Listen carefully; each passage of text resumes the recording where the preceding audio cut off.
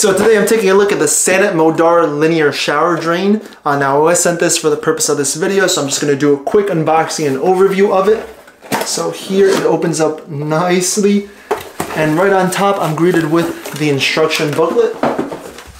So right over here, this just shows how to go ahead and actually install it. And yeah, there it is. And I do like the fact that everything is pictured nicely, so there's no way to go ahead and mess this up. And now, next thing in the box is going to be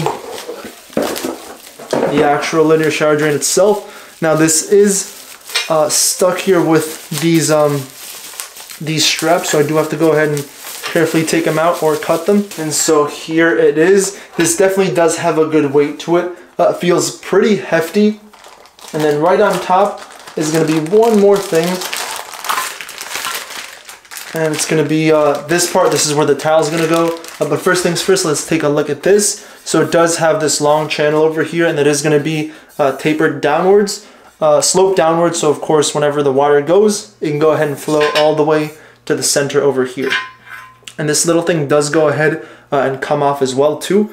It does have holes to go ahead and collect any hair. But this right here, this is going to go ahead and be the important part. This is where the tile is going to go to actually be able to hide this drain over here. And it does have these little plastic protecting bits I could just take off just like that pretty easily. Next thing is going to be this threaded plastic insert and these other parts over here. Now this does have a wing nut.